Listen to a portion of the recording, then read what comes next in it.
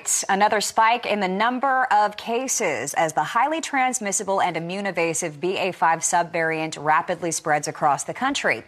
Once again, the number of hospitalizations and deaths are rising.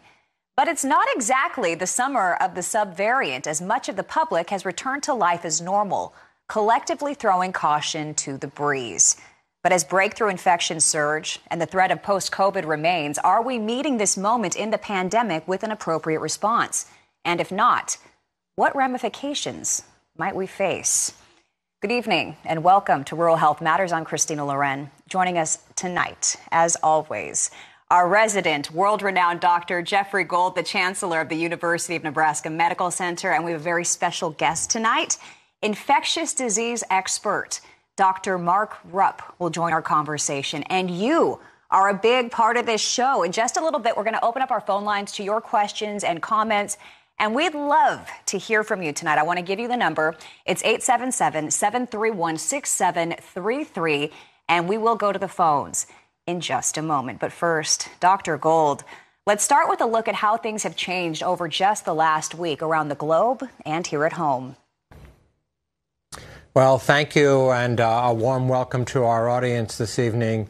And before we get started, just to comment that our thoughts and prayers are with all those who are infected by the fires that are spreading through the western part of our country, and particularly those that are sacrificing so much to fight those fires and to protect those homesteads in this nation. So let's get right into the data, as we always do when we start the show, and start off with the trends globally. And as you can see, Western Europe, parts of the Far East, in Japan, in Australia, New Zealand, larger parts now of South America are deeply colored red and purple and orange. Indeed, we're now starting to see other areas, particularly in the Central European area and the Eastern European area, equally starting to show changes of more spread. And the numbers, of course, support that. If you look at the total number of reported cases worldwide, and again, this is data that's always lagging, and it's data that underestimates it. We're looking at just over 1.1 million confirmed cases in the last 24 hours. That's a 14-day running average increase of 23%. That is significantly up. But even deaths, 2.2 thousand deaths confirmed worldwide. Again, a significant underestimate, bringing the total numbers up to approximately 6.3, 6.4 million confirmed deaths due to COVID since the beginning of the pandemic. And again, up 40% over the last 14 days, largely due to the BA.5 subtype of Omicron that we've been seeing. Now, when we shift our focus to our nation, including Alaska, Hawaii, the central parts of the United States, you can see that there's almost no part of the country that's not seeing a significant uptick in the number of cases. Nowhere near as much as we're seeing in the southern parts of the country, the far west, the southwest, and once more again parts of Alaska, and what we'll see in a minute, largely due to the BA.5 subtype. This week, it looks like the Mid-Atlantic and the Northeast are slightly less involved. The upper and central reaches of Michigan are slightly less involved. But look at what's going on in Louisiana, South Texas, California, Arizona, and of course, Florida, Alaska, etc. When we look at the numbers, you see a total of about 127,000 reported cases in the last day. This is data as of last midnight. 19% up. And again, this is a significant underestimate because of the amount of home testing with rapid tests and also people that just aren't getting tested. But hospitalization, which is a far better number, 43,000 Americans are hospitalized, up 15% in the last 2 weeks. About 15% of those, or 14% of those, are in intensive care. But if you look at the death rate's up to 444 in the last 24 hours. Again, that's a 38% increase running average in the last 14 days. Significantly up. And again, this is largely driven by the volume of the BA.5 subtype. When we start to look at the trends in the graphic form, you can see, well, we're nowhere near as high as we were in February and early March due to the BA1 subtype of Omicron. We are in a continued rise and moving beyond the plateau stage, which is giving us all a bit of concern. When you break it down by states, you see that U.S. average is now 39 cases per 100,000 per day. When we were together just a week ago, we were about 34, 35 cases per 100,000 per day. So that's up about 10 or 15% just in the last week since we spoke. But Alaska, approximately twice that. Louisiana, California, Alabama, and Florida, just as the map shows, higher than the U.S. average in terms of the rate of growth. But when we look at the smaller communities, particularly some of the small farming and ranching communities, again, compared to a U.S. average of 39 per 100,000, look at Hardin, Texas, Goshen, West Virginia, or Wyoming rather, Imperial, California, Jasper, Texas, etc. Very significant high rates, small numbers of cases, but again, just reinforcing the fact that these are diseases that affect both the large urban areas and the small rural farming and ranching communities of our nation as well. If we look at the current wastewater levels, again, this was refreshed as recently as midnight last night. What you can see is the only category that continues to grow is the 80 to 100% category, which is up another 6% out of the just over 1,000 areas in the nation that are reporting wastewater levels of coronavirus. And again, these wastewater levels have been extremely predictive of cases, hospitalization, and tragically of death rates as well.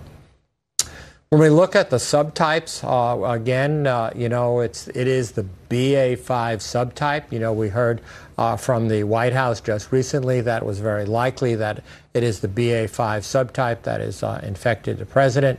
That is now about 75% of the infections with Omicron that are occurring here in the United States today, and this is likely going to continue to rise as it seems to be in a stepwise fashion over the last several weeks.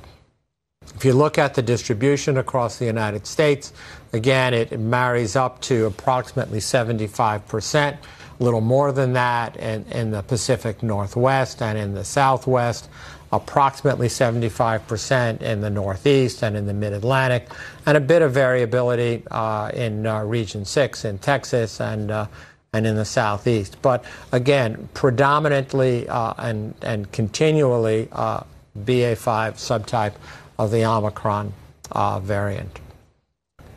Or again, just to remind our audience that the BA5 subtype is extremely communicable, as had been said by several, that even a quick elevator ride with somebody who's infected and not protected with a mask or other facial protection could be enough to get infected with the BA5 subtype, largely explaining why we're seeing vaccine breakthrough, why we're seeing reinfection, and why we're seeing growth of this vaccine variant type.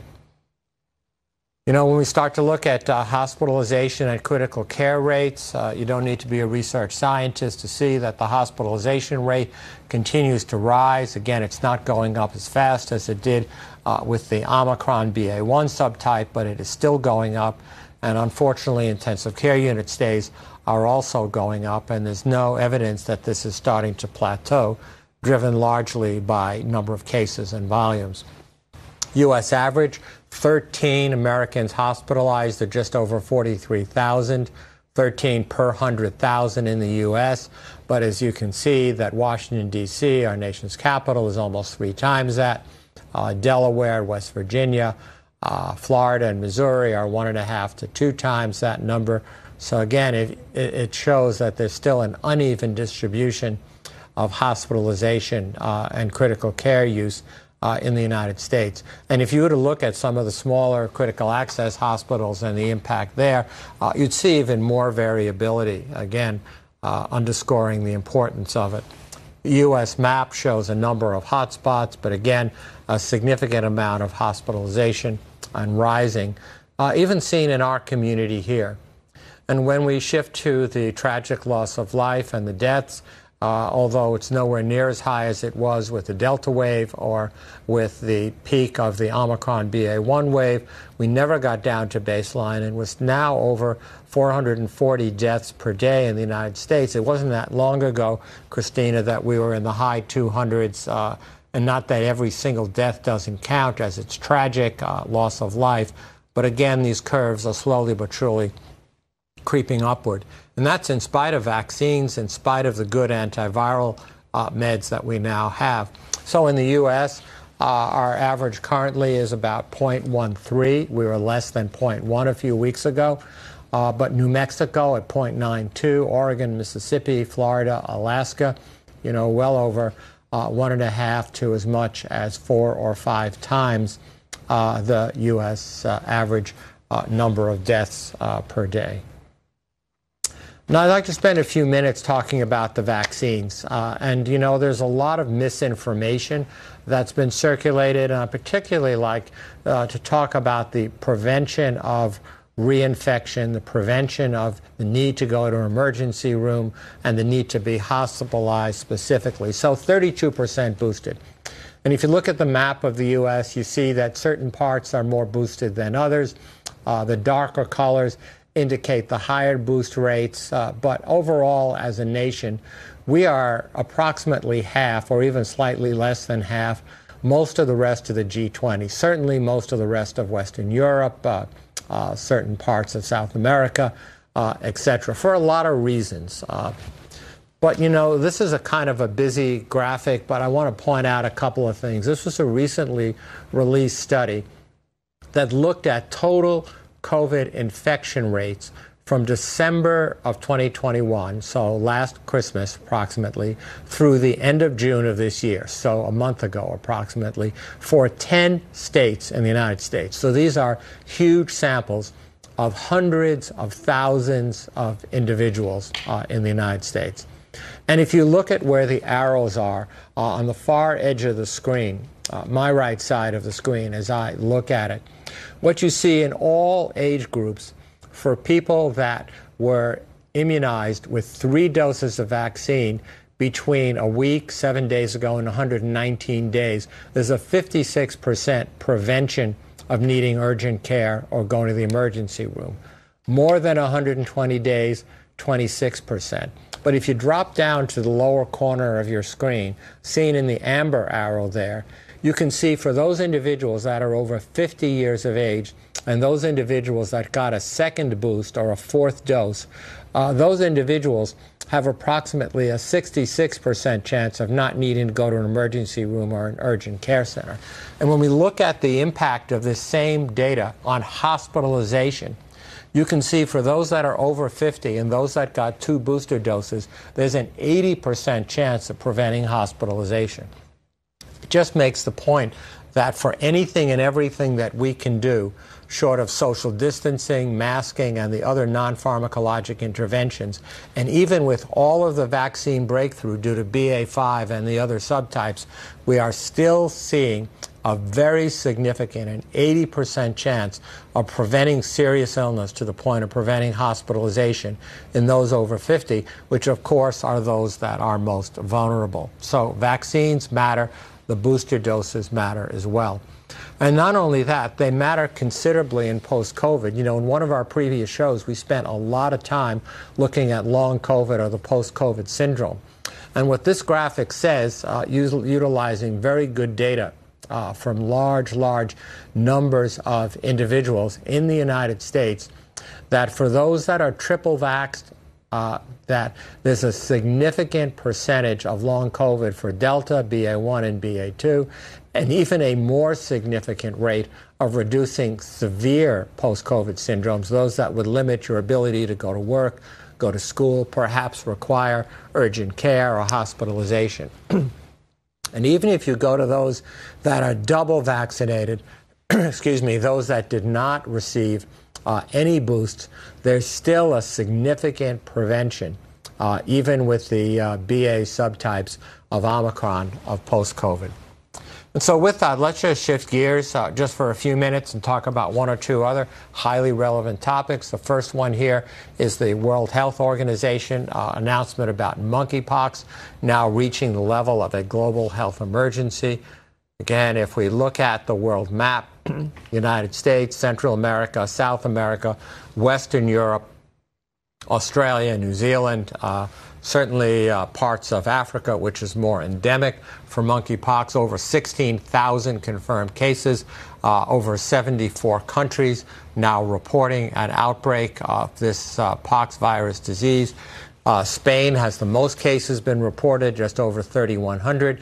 U.S. at 2,890 is the second largest rate of spread in the United States and around the world. Hard to believe that we've escalated to that. If you look at the U.S. map, you can see there are just a handful of cases of states that are not reporting cases currently, including our state here, which recently reported a total of 5 confirmed cases, many more under evaluation as we speak. The state of New York still has the most. California, second, 356 confirmed cases, followed by Florida, Illinois, Georgia, District of Columbia. And, you know, early on, this was almost thought to be a disease associated almost purely with men having sex with men. However, we're now seeing women and we're seeing children being infected with monkeypox. And as we had discussed on this show previously, it's just a matter of time before our youngest and oldest populations start to see the spread of this. And again, underscoring the need for, when appropriate, vaccination, early testing, and treatment with very, very good antivirals when they become available. And then finally, just a few minutes about this incredibly extreme heat wave that we've been seeing across the U.S. Certainly, I am not a meteorologist and I don't predict the weather, but these are maps looking at caution, extreme caution, danger, and extreme dangerous conditions related to heat for today, July 25th, up through next weekend. And what you can see, there are significant parts of the country in the south central part, the southeast, and in the southwest part of the country that are danger or extreme danger due to heat. And the point that I really wanted to make particularly for our farming and ranching communities tonight is the difference between heat exhaustion and heat stroke. So heat exhaustion is a combination of fainting and dizziness, excessive sweating, cool, pale skin, potentially some nausea or vomiting, a rapid weak pulse, and muscle cramps. Heat stroke is quite different. That is a throbbing, unrelenting headache, no body sweating, a body temperature above 103 degrees with red, hot, dry skin, nausea, vomiting, and potentially even loss of consciousness. Heat stroke, call 911. Get the person into a cooler environment, protect them from falling and losing consciousness, but call emergency help as quickly as you can get. Heat exhaustion, very different. Move the individual to a cooler location, drink plenty of water. Use of cold compresses or a cold shower is a good thing to do. So with that, let's go to our audience. I very much look forward to your questions this evening. And in just a few minutes, we'll have the opportunity to introduce one of the world experts in these infectious diseases, my colleague and friend, Dr. Mark Rupp. And I love the way that Dr. Mark Rupp is able to explain things to us in a way that we can understand them easily. So we look forward to bringing him in on the conversation. I'm so glad that you brought up those heat warnings for us, Dr. Gold. It's so important because, as you probably know, farmers and ranchers, they're task-oriented, so they'll keep pushing themselves until that task that they're working on is complete. So that's a really good reminder, especially because we could be talking about the hottest summer on record in Texas before all is said and done. All right, let's go back to COVID, because it seems like everybody knows somebody right now who's dealing with COVID. There are a multitude of reports tonight about high-profile people getting COVID just over the last few days. Sure. President Joe Biden, Senator Joe Manchin. And I read earlier today, Dr. Gold, that in California, outbreaks are hitting TSA as well as workers for Southwest and American Airlines. Now, since case numbers are rising, predominantly driven by the spread of BA5, if someone does contract COVID, What is the current guidance? Maybe there's specific guidance for BA5 when it comes to the amount of isolation time that we need. When do you know when it's okay to return to the public? Well, certainly the most important thing, Christina, is that individuals who are symptomatic or have a high-risk exposure need to get tested. They either need to get rapid tested with a home test, or they need to get PCR tested, saliva tested, or swabbed, or something of that nature, because we have really highly effective oral agents such as Paxlovid and to some extent availability of Monopiravir, which are really good. We also have very good intravenous agents that are effective against BA5. So the single most important thing in terms of returning to your health and ultimately returning to work or returning to school or whatever is to get early treatment. Now, having said that, the current recommendations, and Dr. Rupp may want to weigh in on this when we introduce him in the next segment, is a minimum of 5 days after symptomatic improvement. Now, different people have different approaches. Another possibility is to be tested and retested until those tests are negative. But one of the things that we've seen is sometimes these people will have positive tests for long periods of time, even though they're not symptomatic and they have levels of virus that are so low that they can't transmit it to others. And for those reasons, we are recommending return to work, return to school, return to social engagements with the mask at approximately 10 days or less, possibly even 5 days after symptomatic status. But again, it's going to vary a lot by individual to individual. You know, if you're still coughing and sneezing, if you still have a low-grade temp, if you still don't feel yourself, you don't want to risk your health, and you certainly don't want to risk the health of others. Absolutely. Okay, I just thought it would be a good reminder of what we need to do with everything that we've learned so far about the virus. Let's switch gears to monkeypox. Like you said, it's now a global health emergency, according to the World Health Organization. Now, you mentioned on a previous show that if we were to see an outbreak in an extended living facility or a daycare, then we would likely be talking more and more about vaccines. But that just seems so reactive. Is there anything that we can do right now to be proactive, knowing that this threat is spreading?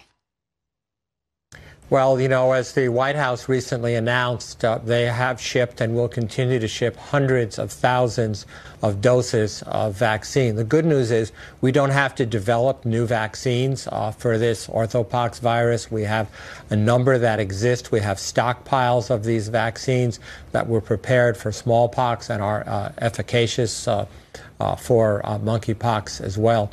The name of the game is going to be, as you say, Christina, proactive. Certainly those people that are at high risk. You know, the concerns that we have is that one is that we're under-counting, we're under-testing people because they may have either a very limited rash or they may prefer not to come forward. Or perhaps they just have the, sinus congestion, fever, cough, and fatigue that is the prodrome of the syndrome before they actually develop the characteristic rash. And for all those reasons, we may be underestimating it. And secondly, unfortunately, there may be a number of individuals who are actually infected who may choose just not to come forward at this time. And so this is of concern because our very youngest and our very oldest, particularly those in long-term care facilities, those with multiple medical comorbidities, which are going to be very much like what we've seen with COVID, with the flu, with so many other diseases, you know, older age, diabetes, hypertension, heart disease, chronic obstructive lung disease, certain types of medication that blunt your ability to have an active immune response. All of those things together are going to define the higher risk groups. And, you know, sadly, if we start to see spread in those communities, the likelihood is we're going to start to see some case fatalities associated with it. You know, here's hoping not, because we have good vaccines and good treatment. But again, forewarned is forearmed, and being proactive is going to be the name of the game here. That's why we so appreciate you. You help us to be proactive, and there's so many things that we have to navigate through this day and age. to just stay healthy. We are going to invite you into the conversation now. We want to hear from you tonight. 877-731-6733 is the number to call. We appreciate you hanging on the line, Marianne from Georgia. Go right ahead. Marianne? Yes. Yes. I wanted to ask him, Dr. Gold, if my husband and I, back June the 14th, through about a week with mild COVID, if that possibly was BA5 in Georgia. I would say more than possibly, Marianne. I would say likely it was either BA5 or certainly BA4. By that time, between the BA4, BA5 combination, we were at about 70–80% of the new cases in the United States. So the good news is that it was a mild case, and the good news is that you're going to have some immunity due to being actively infected. The bad news is, based upon some of the data that we've previously shared, that's probably going to last at most 60 days, maybe 75 days at most. And so when the next round of boosters become available for these new generation Omicron-specific boosts that hopefully both Moderna, Pfizer, and Novavax will come forward with, that would be a good time for you and your husband to roll up your sleeve. Hopefully it'll be at the same time you get your flu shot. We love, though, that you've made this a family viewing experience, as many have, Dr. Gold. So thank you so much for being our first caller tonight, Marianne from Georgia. All right, we're going to pause for a quick break. When we come back, Joe from Mississippi, I know you've been hanging on the line. We will get to your question, and we want to hear from you tonight as well. Our phone lines are open, 877-731-6733. This is such a rare show because any question that you have about COVID-19, about monkeypox, even about heat stroke now, you can call in and get some immediate answers. We'll be right back with more Rural Health Matters after this.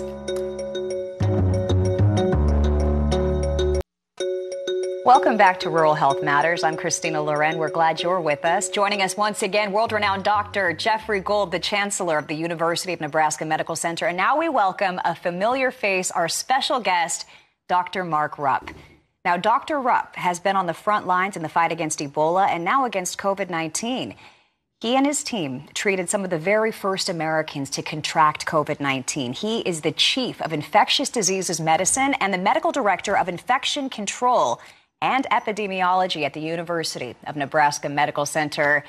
He has quite a resume. He's a very important man. He's spending some time with us. We appreciate you, Dr. Rupp. Welcome back. Many of us were hoping that at this point we'd be using that word endemic by now, but we're still talking about pandemic. What are the guidelines? Is this something that you think will even change? Well, I think we're seeing the evolution of the pandemic as it goes through its phases. I think most folks would agree that we're not in the acute phase of the pandemic anymore, and all of us are grappling of how we move forward and how we learn to live with this disease that is going to stay with us for the foreseeable future. Wow. With the exception of some very careful individuals who may have serious health concerns in their families, it seems like most of us are not taking as many precautions, if any, these days. What do you think will be the result of this in the coming months when you factor in what we're seeing with BA5 right now? Well, as Dr. Gold mentioned in the preamble to the show, the BA5 is incredibly contagious. It spreads very, very easily from person to person. And I do think that we have become a little bit too complacent, a little bit too lackadaisical about the threat that's posed by the BA5 as well as the other subvariants and what may be coming down the pike.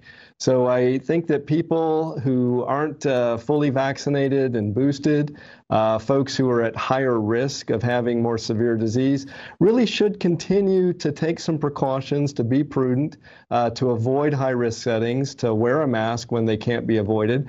Many of these things are relatively easy to incorporate into your lifestyle, and they can help to make you safer.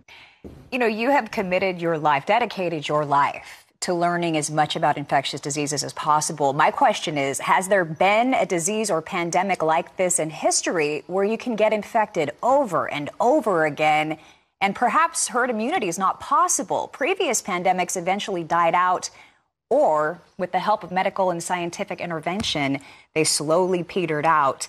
What are you expecting from this one? Well, I think that clearly, our increasing population immunity is helping us, whether it be through disease-induced immunity or through the vaccine. Clearly, we're not seeing as many people end up severely ill in the hospital or dying. Again, as was shown by the data that Dr. Gold presented at the beginning of the program. This really is an unprecedented disease that we have the ability and the opportunity to study in detail and learn a lot more about how pandemics evolve. Each pandemic, each virus, each infectious diseases is somewhat unique. We really can only claim eradication of one disease, and that would be smallpox. All the other diseases continue to circulate within the human population. And we'll continue to see this disease circulate amongst humans for some time to come. Wow. Okay. We are going to come back to you in just a moment. We want to go back to the phones now. Joe of Mississippi, as promised, go right ahead with your question. I'm 83 years old.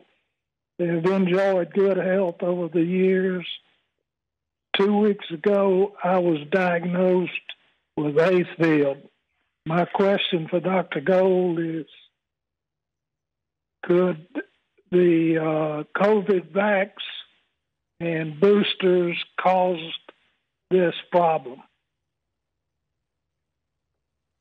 Well, first of all, thanks for calling, Joe, and I'm sorry to hear about your diagnosis of AFib.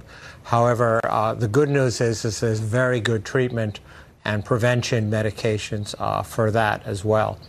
That the question of causation, there's just to turn it 180 degrees just for a question. What I am sure is that people that have heart disease, whether it's weakness of their heart muscle or irregularity of their heart muscle because AFib somewhat reduces the efficiency of your heart. Speaking as a recovering cardiac doctor, I have a lot of experience in that area, does weaken your stamina, reduces your exercise tolerance, and reduces your ability to sustain other illnesses. There's also no question that there's a good number of people who are actively infected with COVID who developed cardiac problems, including congestive heart failure, including AFib and others. But cause and effect due to the vaccines, I'm not aware of that, but see if Dr. Rupp knows something about that. Dr. Gold, absolutely correct, spot on. Pretty much every cardiac complication that is known is much, much more prevalent amongst natural disease than it is associated with the vaccine. Obviously, when you give the vaccine to hundreds of millions of people, there are going to be incidental and coincidental occurrences of illness that really, as you mentioned, don't have causation associated with the vaccine. What we do know is that the vaccine is very protective, as you pointed out, continues to protect against severe disease, hospitalization, and death. And that's really people's best bet in trying to prevent the more serious ramifications of COVID-19. All right. Thank you so much for that call. We're going to go to New York. Carl joins the conversation now. Thanks for joining us, Carl. Go right ahead. Okay. My question is, are the at-home tests still detecting the new variants? And how soon would I be able to get a Novavax booster? I've been fully vaxxed and boosted with Moderna so far. Thank you. Yeah, so I'll answer the second part of your question. I will let Dr. Rupp deal with the first. So the Novavax product is approved for use as a primary vaccine sequence. It's a 2-dose sequence of this pure protein construct vaccine. Right now, there is not emergency use authorization as a boost. However, the Food and Drug Administration and the ACIP are likely going to address this in the near future. And just in reading the literature, it sounds like that Novavax, just like Pfizer and Moderna, are also working on Omicron-specific vaccine boosts as well, which hopefully will be available late summer, early spring. Dr. Rupp, thoughts on that and thoughts on our caller's first question? Well, we look forward to continued improvements in the vaccine, that's for sure. And there is talk that this fall we'll have a dual vaccine available that will target the older strain of COVID as well as the Omicron-specific variants. With regard to Carl's first question, the antigen tests do detect these variants and subvariants. They are directed towards a universal target for detecting that virus, but they are less sensitive than the PCR assays. And we've really known that since very, very early in the pandemic and when these first tests were first introduced. So you can get fooled a little bit. They aren't quite as sensitive, particularly in the early stages of illness, but they are useful and they will detect all the strains of COVID. All right. Thank you so much for that question, Carl. Next, we're going to Kentucky. Donald joins us from the Bluegrass State. Go right ahead, Donald. Thank you. Dr. Gold, did I understand you to say that we were using the vaccine from smallpox for the monkeypox? Thank you. Yes, sir. So smallpox and monkeypox are both part of a classification of viruses called orthopox viruses. And there's a good deal of cross-reactivity between both of those viruses in terms of what their surfaces look like, and therefore the vaccines that were developed specifically for smallpox, and there are two of them, one that's a more traditional vaccine, and then there's a newer vaccine that's been manufactured and is being expanded in scope and scale for shipment right now across the United States, and that's what the White House has been talking about. But yeah, that is my understanding. And so because of that, Donald, individuals that were vaccinated against smallpox, in their childhood, because we stopped vaccinating routinely in the early 70s in the United States, should have some degree of immunity. I wonder, I might ask Dr. Rupp, if we have any idea as to how effective that early immunity from a childhood vaccine from smallpox might be for the current monkeypox that we're seeing. I mean, I haven't seen any science on that, but I'm wondering whether you have, Dr. Rupp. Well, as you mentioned, there is cross-reactivity between smallpox and monkeypox. They're both very closely related. We do think that the smallpox vaccine that people got decades ago may offer some continued protection against monkeypox. But again, everybody received that vaccine decades ago. We're not sure how robust that response will be. And so I don't think that people want to rely upon that necessarily to, again, go out and perhaps contract monkeypox. Folks need to be aware that this is spreading throughout the country. It's largely in certain demographics at the present time, mostly men who have sex with men or have multiple sex partners. It probably won't stay in that population for a long period. It's going to spill over into other groups because it is behaving very much like a sexually transmitted disease.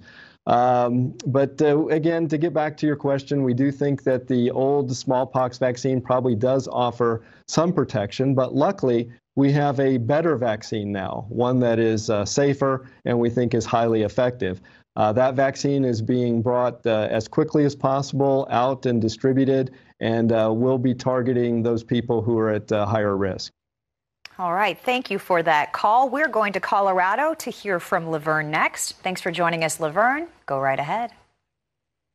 Yes. I have been, vaccinated and boosted, and I wound up getting COVID, and it was over 4th of July weekend, and so I called the doctor, and it was the doctor on duty that I told, and so he sent out the Paxlovid to me and said that I should cut out of my blood thinning medicine for 5 days plus another 3. Well, as a result, which I did, I wound up in the hospital with blood clots in my arm and little, I guess you call them ticks, little minor strokes on it, which they said that wouldn't bother me, except that I have been much more vulnerable to big strokes, and so that's where, in fact, I was in the hospital and just got out a couple of days ago. I was in for 6 days here in Colorado. Is that what they usually say to cut out your blood thinning medicine, or was that they said a lot of people could stand it, but I couldn't. I'm 89. What is your Laverne, first of all, thank you so much for calling, and I'm so sorry to hear that you got COVID, and I'm so sorry to hear that you had all of these problems with your blood clotting. These antiviral drugs, Paxlovid, Molnupiravir, even the monoclonals, all have interactions with many, many other medications. The final judgment as to whether you need to stop or slow down or reduce the dose of other medications, or even whether you're a candidate for Paxlovid or any of the other COVID drugs, is ultimately the decision of your physician, because everybody's different, particularly when you're 89 and you're on multiple medications. Some of those medications are more critical to your health than a case of COVID might be. But at 89, COVID can certainly result in severe illness, let alone hospitalization. But let me again ask our expert here, Dr. Rupp, about the wisdom and the frequency of reducing or stopping anticoagulants associated with Paxlovid administration. Dr. Gold, I think your advice is right on, that people really do need to be in contact with their healthcare professionals. These questions are fairly complex and have to do with the various medicines that they're on and the various conditions. Somebody who is at low risk of blood clotting could safely have their anticoagulant stopped or cut back for a few days while they're on Paxlovid. Other patients who might be at higher risk, you might want to shy away from Paxlovid and go with some of the other preventative medicines that you have already pointed out. For folks who do have these conditions and are of increased age, obviously COVID-19 can be very treacherous, and we want people to take advantage of the medications that are available to prevent the progression of disease. But this is something that you need to be in contact with your providers for. They'll help you weigh those risks and make those choices. But we really appreciate you sharing your experience with us. Thank you so much for that call, Laverne. That leaves a line open for you tonight, 877-731-6733. What are your questions? Maybe like Laverne, you have a question that you need a doctor to answer. Something better than Google? That's what we're here for. 877-731-6733 is the number to call. We're going to take more of your calls on the other side of the break. But the show, our time together, is running low. So make sure you get your call in. We still have time for it right now. We'll be right back with more Rural Health Matters after this. Welcome back to Rural Health Matters. I'm Christina Loren. Joining us once again, Dr. Jeffrey Gold, the Chancellor of the University of Nebraska Medical Center. And our special guest tonight, Dr. Mark Rupp, infectious disease expert with UNMC. We only have a few moments left. We still have time for your call, 877-731-6733. We'll go straight to the phones. Joe from Pennsylvania joins us now. Go right ahead, Joe. Joe? All right, we're going to Florida, where Ed joins the conversation tonight on our live broadcast. Thanks for joining us, Ed. Go right ahead with your question. Yeah, thank you, Christina. A question is for Dr. Gold, well, for both of you gentlemen. And that is, I've had both Pfizer vaccines and both boosters, and but I have COPD also, and I'm wondering if I just want to know if there's another booster on the horizon here. Thank you. So, Ed, the answer to the question is yes, there are several that are being developed. There may just be one very similar to what you previously received, but also there are several of the large manufacturers that are developing boosters that are Omicron specific, possibly even specific to BA.5. And the unique thing about this new generation that are being developed is that they should have efficacy against multiple different strains. because the original vaccines created immunity based upon a single site of the virus that's known as the spike protein. That's the part that protrudes, that's the part that sticks to our cells that makes these viruses so transmissible. These newer vaccines have identified at least 2 sites, and several of them actually more than 2 sites, that can be attacked on the virus. And so theoretically, you're doubling or tripling your bet on whether or not the vaccines will be effective against multiple current and future subtypes and variants of the disease. And so, yeah, it's great that you've had 2 boosts, but, I think as we get into the late summer, early fall, hopefully these new vaccines will be available. All right. Thank you so much for that call, Ed. We appreciate it. We're going to go to Louisiana next. Rose joins our conversation now. Thanks for joining us, Rose. Go right ahead. Okay, we seem to have lost Rose, which brings me to my next question for Dr. Rupp, because I finally get a chance to. We have so many calls tonight. We just keep them rolling in, and we're going to go back to the phones in just a moment. But Dr. Rupp, since we do have you here, I will ask you, at this moment in the pandemic, what is your number one concern? Well, I think, we already touched upon it a little bit, that people are just so fatigued about the pandemic. People are really letting down their guard. Becoming too complacent. And I do think that folks can take some fairly simple precautions and can really improve their safety. It's not an all or none kind of thing where either you're locked down or you're throwing caution to the wind. I think that people need to evaluate their risk and take some precautions that would make sense for them. And then, as Dr. Gold pointed out, we're lagging so far behind in getting booster doses into the population of the United States. And I'm deeply concerned about that. I think that, if you look at any other developed country in the world, we're well behind the rest of the world. And that's just a real shame. I think part of it is because things have become so politicized. There's so much misinformation out there, and it really is the best bet to keep yourself healthy, keep yourself out of the hospital or dying from COVID, is to get vaccinated and stay up to date with your boosters. And clearly, you are in the medical community, but I will ask you, just so that you can be our example to follow, how are you using your mask right now? When do you think it's appropriate? Well, Christina, I again realize that people need to, maintain their contacts, maintain their family ties. These are deeply important, and nobody is talking about folks isolating to the point where they don't have those very important human connections. But for me personally, I look at a situation, and if I'm going to go into an indoor shared setting, where there's lots of people, I do the best I can to avoid that. If I can't avoid it, then I'm certainly going to wear a mask. And I think that, folks, particularly if they're at high risk, should be taking those same sorts of precautions. Okay.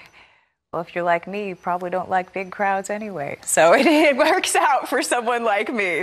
877-731-6733 is the number to join our conversation. We're going to go back to the phones. Jim from Pennsylvania, I believe we have you back. Go right ahead, sir. What is the possibility of the monkeypox virus being transmitted from pustular fluid through clothing? Yeah, so, Jim, we've seen that happen because this is spread through the pustular eruptions of the rash. And so whether it's through clothing, whether it's through, bathroom lavatory surfaces, or even human-to-human contact, of course, that raises the possibility of spread of the virus. And it does appear that these are pretty hardy viruses. And what I mean by that is that they do tend to survive in clothing and on outside surfaces a lot longer than the SARS-CoV-2 virus does, the virus that causes COVID-19. And so for all of those reasons, one needs to be extra careful if there's somebody in your household or somebody that has a monkeypox rash. There is good medication, by the way, to slow or blunt the progression of that. And as I said earlier, the vaccines seem to be quite effective as well. Okay, Rob from Colorado joins us now. Thanks for joining us, Rob. Go right ahead. Hello. Hello. Just had a question if the doctors had any evidence of. So my wife had some masses, and we're right in the middle of inspecting them, a biopsy, a PET scan, a CAT scan. And at first, all things pointed to cancer, scared the heck out of us, but now it seems like it might be sarcoidosis. And I wondered if they could speak a little bit on that, and if they're seeing sarcoidosis, and I believe I'm pronouncing that correctly, maybe not. Mm-hmm. If they're seeing that, because through all our doctor visits lately, I've heard healthcare workers say there's been a huge increase of cases that they're seeing here in Denver at several hospitals. We've been to a few, that there's masses, and it's on her lymphatic system, and the first biopsy came back and said no malignancy detected, and she doesn't look sickly, she doesn't feel sickly, but there's this condition called sarcoidosis, and I'm wondering if you guys can relate that to COVID. And Dr. Rupp, I think this one's for you. I mean, sarcoidosis is certainly a well-established disease. It is not a malignancy. But is there any association with COVID or vaccine or anything that you're aware of that Rob might be seeing in the Denver area? Yeah, again, thanks, Rob, for your question. I'm not aware of any linkage between COVID-19 and upswing in cases of sarcoid. Sarcoidosis has been a disease that we've known about for decades. However, we don't really know the etiology or the cause for sarcoidosis. There's certainly a wide spectrum in disease, from things that are very mild and can be easily contained up to more serious disease. So again, Rob, this is one where you're going to have to rely upon your local experts there, your physicians and healthcare providers, to help you guide through this. But what a relief that you didn't have that report that it was malignant. So God bless you and your wife, and we wish you all the best in the future. Thank you so much for that call. We had so many great calls tonight. Doctors, I'd like to give you each an opportunity to share your final thoughts with us. Dr. Gold, let's start with you. Yeah, just to say, Christina, I get asked all the time, or very frequently at least, what keeps me up at night about this. And one of the things that we haven't mentioned is the incredible and ongoing impact on behavioral health. We not only have stressed our healthcare workers and caused a lot of anxiety and therefore reduced the workforce, but our communities, our patients, our school children are still feeling the stress and the anxiety associated with this pandemic. And we hear you, and we know about that, and we're doing our very best to be responsive. But let's not forget that it's not just the temperature and the rash and the vaccine, but it's our mental well-being that is so critical. Absolutely. Absolutely. Thank you for that, Dr. Gold. And Dr. Rupp, what are your final thoughts for us tonight? Well, Christina, infectious disease, there's just never a dull moment, is there? So tonight's program, I think, has really borne that out with the questions about monkeypox, with the ongoing concern with COVID-19. As I've already related, I think that people do need to continue to be cautious with COVID-19. Their best bet is to get the vaccine and help protect themselves, and then to be aware of some of these other diseases as they spin out. Yes. To be aware and to take special precautions. All right. Well, thank you both so much. I really appreciate the information that is only shared on this show. We'll see you next week, 5 p.m.